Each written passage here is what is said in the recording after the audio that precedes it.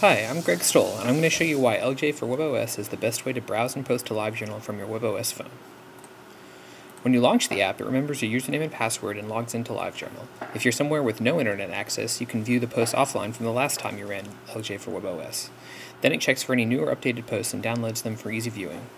From this post, you can see your friends' posts, including subject, user pics, number of comments, and how long ago it was posted. And if you tap on the post, it brings up the full view where you can see the mood, music, tags, and location if it's specified.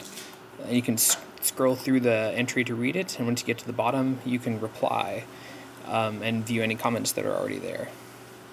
Now, a new feature of this release is thumbnails. Large images on a post will be automatically shrunk down for easier viewing. You can control this setting in the preferences, which we'll see in a minute.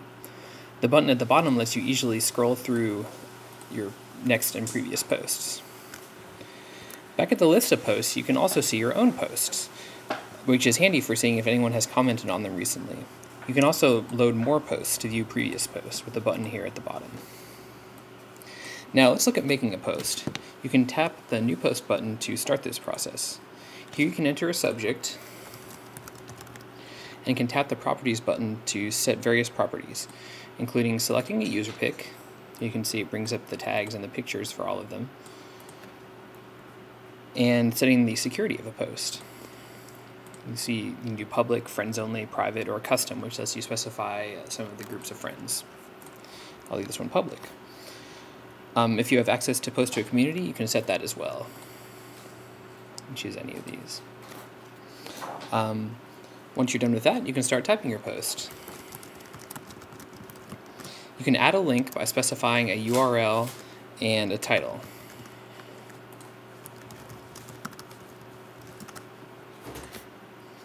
And you can also include a photo or picture. Clicking on this button here.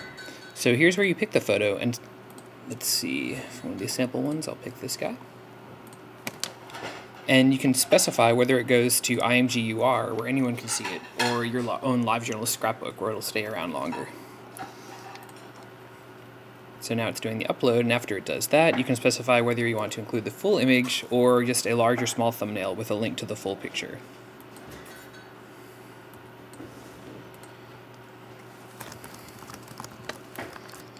Once you're done writing your post, you just hit send, and after it's done, you can view it inside the app or at livejournal.com.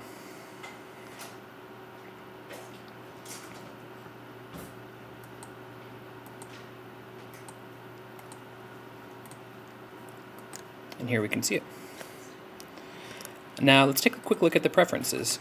Here you can, one of the things you can set is content and list, which shows all the post content in the list, much like reading your friend's page. It's also worth noting that you can turn the app on its side, put it in landscape mode if you prefer for easier reading, which is most useful in this mode. You can also configure how many posts are loaded by default, and your default post security when you make new posts, just as you can on individual posts. Here you can set the size for thumbnails, whether you want them to be present at all, large, medium, or small. And that about wraps it up. If you have any questions about LJ for WebOS or problems with it, please email me and I'll be happy to help you get it worked out. You can do that easily in here by clicking About and just clicking Send Email.